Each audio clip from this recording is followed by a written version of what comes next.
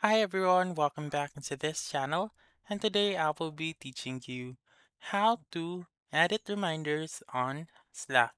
So let's begin right away. The very first step is to open your Slack application, and for web browser users like me, you may proceed to app.slack.com and then sign in with your account. And once you have signed in, you may now go to the channel where you can find your reminder. So just a disclaimer, Slack still doesn't have an option where you can edit your reminder. So what I will be teaching you is just an alternative. So you need to delete your reminder and make sure first that you remember all the details of your reminder, such as the time, date, and then the description. So you need to delete it and then press the plus button and create a new reminder.